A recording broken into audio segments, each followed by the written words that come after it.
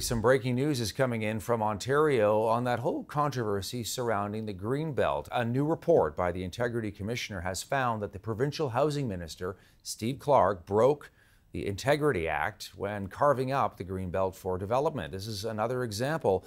The Auditor General recently came out with a scathing report about the ties being too cozy between developers and the Ford government.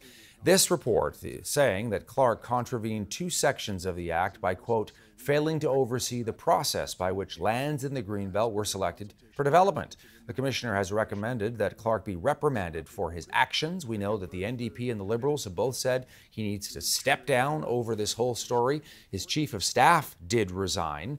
We're going to have more on this developing story throughout the afternoon.